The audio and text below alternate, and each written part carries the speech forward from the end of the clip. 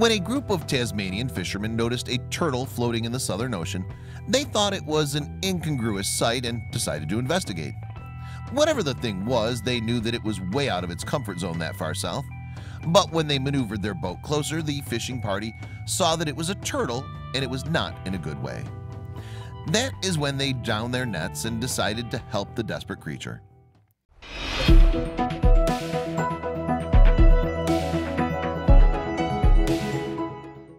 When the fishermen made this sighting in January 2017, they'd been trawling off the southeastern coast of Tasmania. The Australian island state is located in the Southern Ocean and is surrounded by a fascinating array of sea life. Indeed, as well as many species that are native to the region, Tasmanian waters play host to a number of visiting whales, dolphins, seals, and seabirds. So it's safe to say that anyone who spends time on the open seas near Tasmania will see their fair share of marine life. However, when the fishermen spotted one animal on their outing, it gave them pause. That's because the creature was a loggerhead sea turtle, which is far from native to local waters. In fact, loggerheads are commonly found in the Indian and Pacific Oceans. Plus, they rarely venture as far south as Tasmania, where the water can be much cooler. In January, for instance, the average water temperatures off the coast of Tasmanian capital, Hobart, is 59 degrees. But this can drop to 52 degrees in August. These are temperatures then that can seriously slow a loggerhead down. So worryingly, the 220-pound adult male turtle that the fishermen had found appeared to be very lethargic and sickly. His energy levels were so low, in fact, that he was unable to submerge himself when the boat approached. Furthermore, he was carrying a lot of barnacles. The presence of so many of these sea parasites indicate that the turtle had been inactive, possibly through illness, for some time. Concerned by the condition of their catch, the fishermen decided to call the Marine Conservation Program. Based out of Hobart, this organization monitors the population of Tasmania's ocean-based mammals and seabirds. Its hotline's primary function is normally to allow the public to report sightings of aquatic mammals in distress. However, it was more than willing to send out some of its operatives to assist this ailing turtle. So while they awaited help from the Marine Conservation Program, the fishermen tried to pull the loggerhead onto their vessel. "We were so happy to help this turtle in distress," one of their number, Richard Moore, revealed on Facebook. "We spent 3 hours on the bay at White Beach trying to get him on our boat. It was such a great moment when we dragged him on board." Soon, though, staff from the Marine Conservation Program came to relieve the fishermen. The deputation from the Marine Wildlife Welfare Group then arranged temporary accommodation for the turtle overnight at the nearby Dunalley Fish Market. They also organized a veterinarian appointment for him the following morning. In the meantime, the conservationists set about the painstaking task of removing the barnacles from the patient. They had to carry out this process one barnacle at a time in case the creatures damaged the turtle. Another of the rescue team's biggest concerns was the distinct possibility that the loggerhead had consumed trash from the ocean. After all, almost 26,500 tons of plastic makes its way into the world's seas each year. So it's easy for marine life to ingest dangerous items. And due to a strange similarity to another sea creature, one of the biggest threats to turtles are plastic bags. Yes, loggerhead sea turtles often confuse floating plastic bags for jellyfish, which are a staple element in the species' diet. However, once consumed, plastic bags can cause catastrophic damage. They can, for instance, become lodged in a turtle's intestines, preventing it from absorbing nutrients, and even cause the unfortunate animal to suffocate or starve.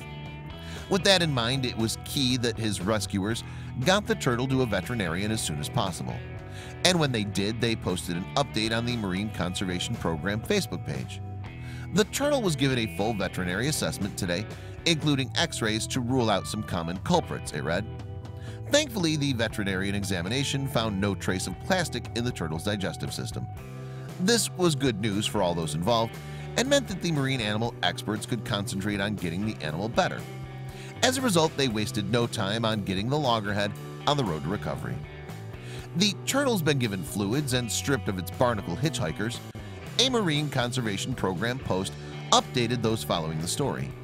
It's in rehab at the MCP's facilities in Hobart.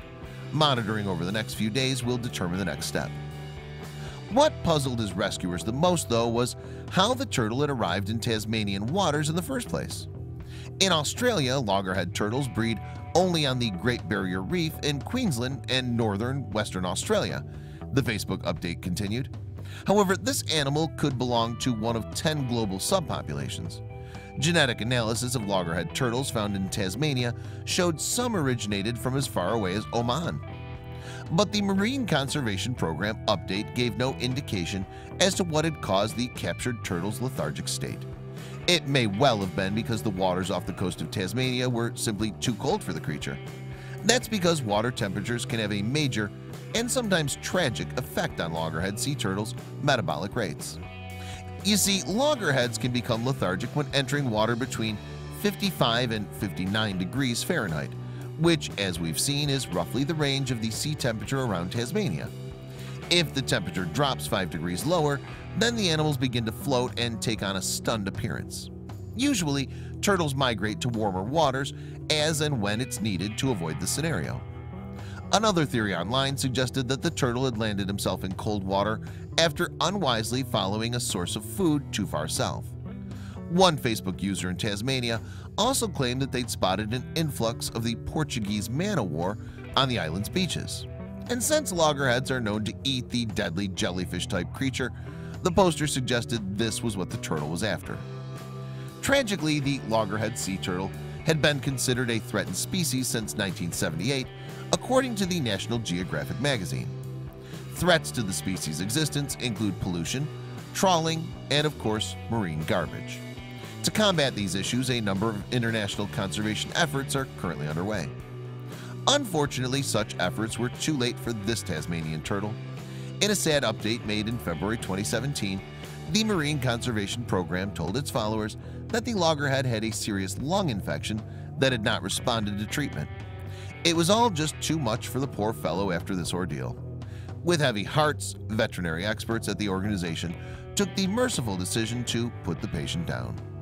So the Tasmanian fishermen had joined a long line of animal lovers doing their utmost to save the loggerhead.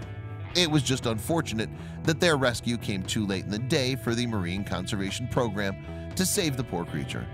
Nevertheless, with the loggerhead sea turtle in peril, the fishing party did the right thing and should still be applauded.